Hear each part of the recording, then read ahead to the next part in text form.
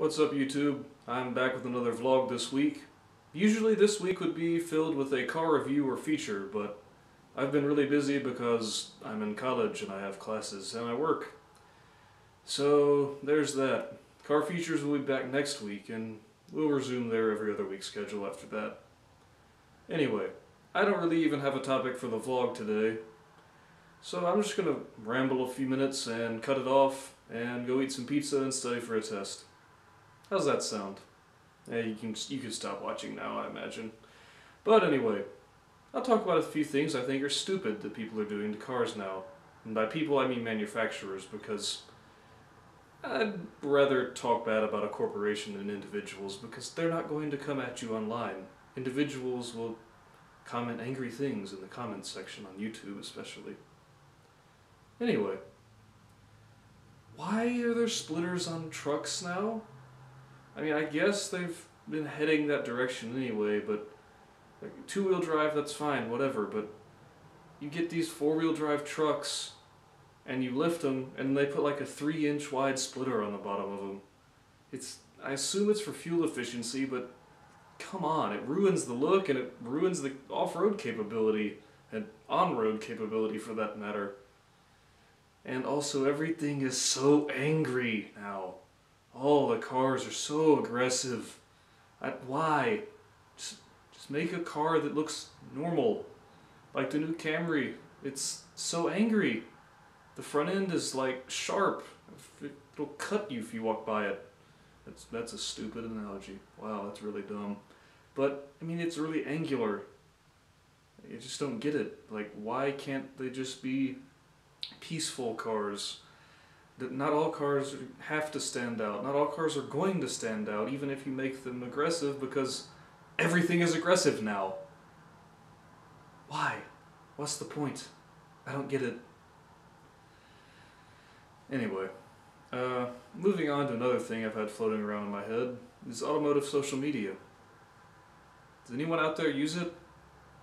I use forums and stuff occasionally, but I prefer to just use Facebook groups or Facebook pages or YouTube videos.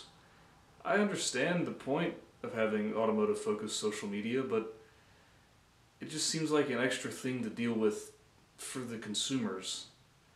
Will I get one eventually? Yeah, maybe, once I start having a car I actually do things to. But right now it just seems like it would just be another time suck. Maybe not. Maybe I'm wrong. I've been hearing about this driveline thing on several different podcasts I listen to, and while it sounds interesting, the premise is basically filming your drive on roads as you go along and uploading it. That's neat and all, but typically you're going to be going faster on a road than you should be if it's worth posting, and well, that's a whole other mess. I haven't used the app. Maybe it's great. I don't really plan to use the app because, well, I don't know. Maybe I will use it. Probably not. I'll go ahead and be spoiler. Since you've watched this long, next week you can expect a review. Well, review in my sense of a review as in I talk about and show a car.